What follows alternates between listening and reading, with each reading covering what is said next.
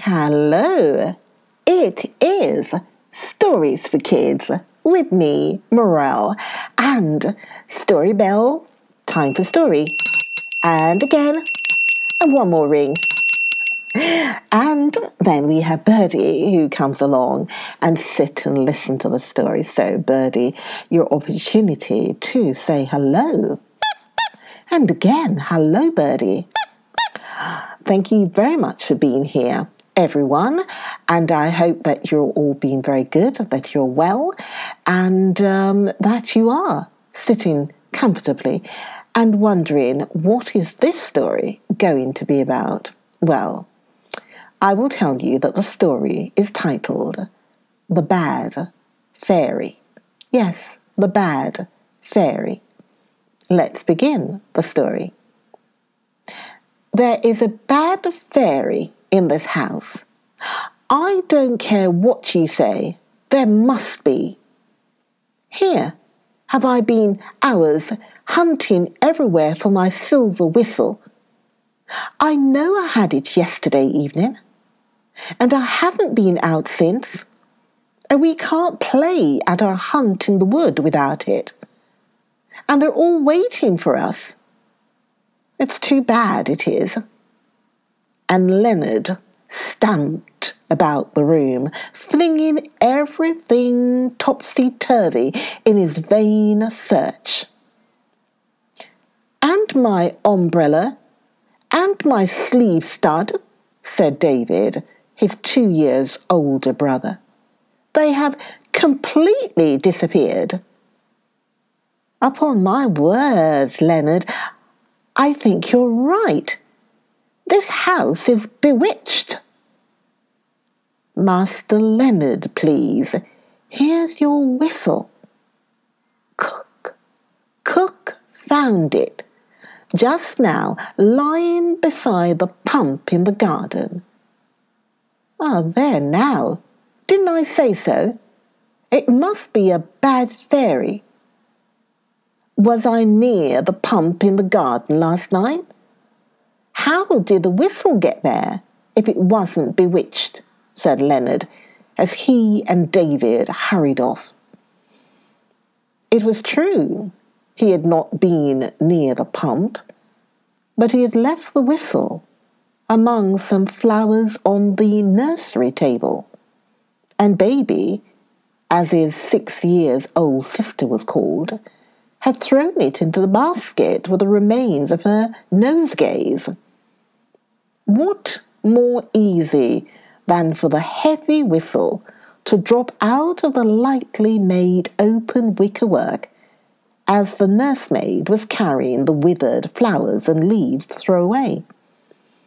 David's umbrella, had he known it, was at that moment reposing in the pew opener's care among various lost and strayed articles at church, and the sleeve stud was safely ensconced in a mouse hole behind the chest of drawers on which it had been carelessly laid to be flung off again in a frantic hunt for some fishhooks, whose disappearance, no doubt, Leonard explained in the same way. It came to be rather a convenient idea. Not only losses, but breakages, tearings, all such annoyances were laid to the account of the bad fairy. And it was a very heavy account. Never had there been so many unlucky accidents as during these last few weeks spent by the boys and their sister with their mother in a little country house. Lessons being for the time put aside, nothing thought of but fun and frolic. Even old nurse, who usually took too much charge of the light-hearted, careless boys, was away. There was no one to worry about putting things by tidily. No one to worry about wearing the proper clothes at the proper time and so on. and at least so it seemed for a while. But things grew worse and worse. The bad fairy more and more spiteful, till at last even their indulgent mother could take it all quietly no longer. One evening, finding several of her own private possessions missing, scissors and penknife in particular, she came late into the boys' room after they were asleep, there to look for them. But she almost forgot her errand in her horrified amazement at the disorder and confusion before her. What a difference from the neat room she used to peep into at night when nurse was at home. Everything everywhere, nothing where it should be. Almost a sort of ingenuity in the perfection of disorder. Really, thought the poor lady, I could be tempted to believe in the spiteful fairy.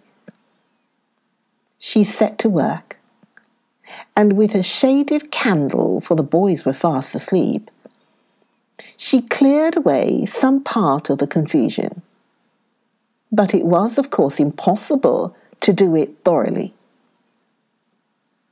The next morning, without saying anything, she returned to the charge in the children's absence. By degrees, order gained the day, and in the process, many of the missing articles turned up and were quietly restored to their places. Late that evening again came the motherly fairy. Things were not as bad as the night before. They could scarcely have been so since the morning's tidying. But they were bad enough. All the boys had in use during the day was pitched about as before. Again, must their mother work for nearly an hour to get the room quite to her mind? And this went on for several days. During this time, there began to be less talk of the bad fairy. And more than once, both David and Leonard expressed their surprise and pleasure at several things having, as they called it, come back again. In other words, having been found in their proper places. And at last, on the discovery of a completely lost treasure, I think it was the Leonard's pocket microscope, in a place where he knew he had looked in vain. He burst into his mother's room with sparkling eyes. "Mama, Mama," he exclaimed, "do you know this house really is bewitched? Fancy my having found my microscope just where I looked for it yesterday. And not only that, ever so many other things have turned up. And when we wake in the morning, the room doesn't look a bit the same as it does at night. All our things are as neat as can be, and everything ready, however we pitch them about at night." Mama listened and said nothing. "You don't believe me, I suppose," said Leonard. "I quite believe that a tidy fairy would find plenty to do in your room if such a being existed," she said. "But all boys are untidy," said Leonard. "I don't think for visions of really terrible chaos rose before his eyes as he spoke. Well, not much worse than others."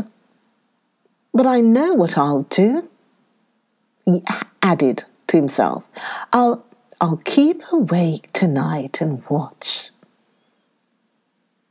For a wonder, he was able to keep his resolution. He was not quite asleep, though David had been snoring for some time, when he was roused by the door softly opening and a figure with a shaded light glided into the room. Leonard, though at first a very little frightened, kept his presence of mind, and neither called out nor started up, but lay still as if asleep. But soon, as he watched the figure moving about, rearranging the untidy heaps of clothes, picking up towels and handkerchiefs, putting boots and shoes neatly together in pairs, all so quickly and deftly that it might indeed have been a fairy's work, a new feeling overcame him. "Mamma!" he cried. For Mamma, he soon saw it was, and his voice woke David too. "It is you, then, you who are the good fairy. It is a shame for you to have such trouble for us. Oh, Mamma dear, I am ashamed." And out of bed sprang Leonard and David, to set to work with a will to help their mother in what certainly should not have been left for her to do. "We will never be so untidy again, Mamma. Never, never," said both boys.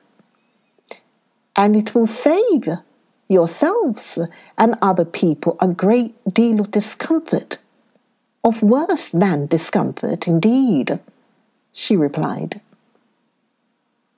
"But, Mamma, untidiness isn't such a very bad fault, not like telling falsehood or bullying or anything like that."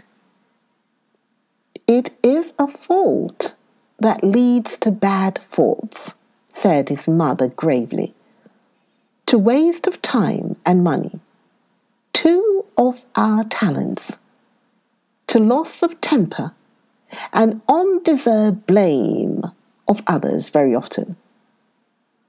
It makes life ugly and ungraceful, and it puts the burden of our own duty on others. For someone must be tidy, or what would become of the world? And for my part, I can never think but what untidiness in outside things too often ends in untidiness of mind and thought." The good fairy. It's Mama. Join me, Morel, for the next video. I'll be back soon. Okay, Birdie, say bye-bye for now. And again, Birdie. Okay, I will be back soon with another video. Okay, see you then. Be good and be very good. Okay, bye-bye for now. And tidy. Bye-bye.